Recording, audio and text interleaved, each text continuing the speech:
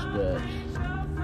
Kind of nasty, but it's good for the compost. That's nitrogen. Behind me, I made a 3-compartment composting system. We just took these crates, we used them to build the foundation.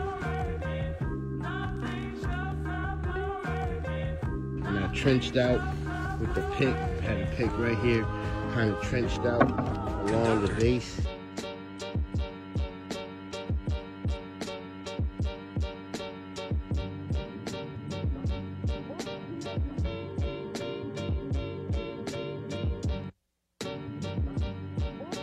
Dug an area where we could set these in the ground, and then we fastened them. We connected all of them with some screws. Then we put some weed barrier that will keep everything nice and concise.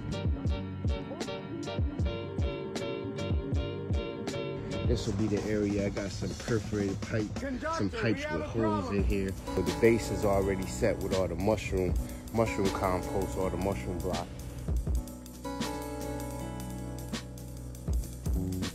Conductor.